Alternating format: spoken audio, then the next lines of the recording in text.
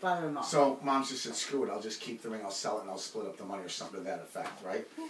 Well, that was months previous. Now Sean's talking, she goes, there's something about a ring. Because they kept bugging her. Don't Who's sell gonna the get ring. Don't sell the ring. So I called in and I asked if, how's my dad or whatever. Now, my other family members are listening to this. This is all on TV.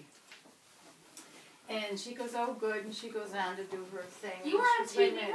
I keep getting a message. It's my backup guy. Don't give the ring away. Backup guy? Got my back. Oh, my God. Because there was just that big argument about a ring. So this is the same woman I went and see. I looked her up. No, tell her what you said. About, Oh, yeah, I was just saying. yeah, see? So that's why I went to her. About what? We went to the place called Lilydale. It's a little Oh, my town God. with these little cottages. Hundreds of houses and all the psychics You can walk live there across in the the- all summer. psychics It's live the there. coolest thing. They took Chloe and Ken to church and there were like this 8 of them around the corner. Like this. A hotel from the 1800s. What the hell's that mean? The healing. Oh my God. Yeah, the healing temple. Is it really?